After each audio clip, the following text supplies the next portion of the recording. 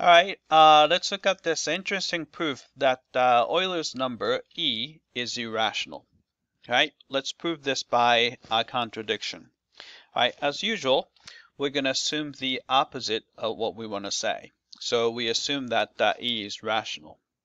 By the definition of positive rational number, we know that there exist m and n natural numbers such that here, this is just the series definition of E. So E is equal to m over n. Then we're going to do this following manipulation of the equation.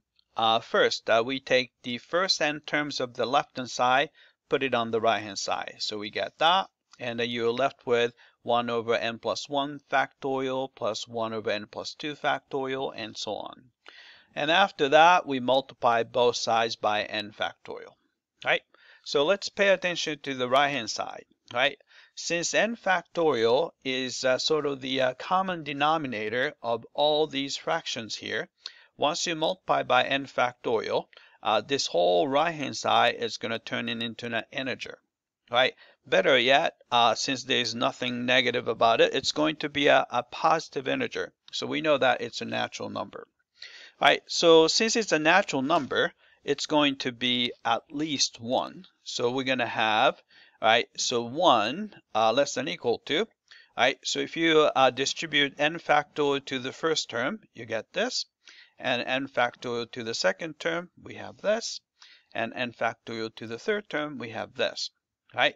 Then we notice that n plus 1 and n plus 2 and n plus 3 are at least 2. So I'm going to replace all these guys by 2. So you have a 1 over 2, you have a 1 over 2. Since we have a smaller denominator, the fraction is going to be larger.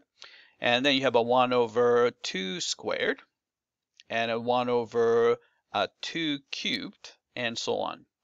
But you notice that this is a simple geometric series, a being 1 over 2, r being 1 over 2. So the sum is going to be equal to 1. Right?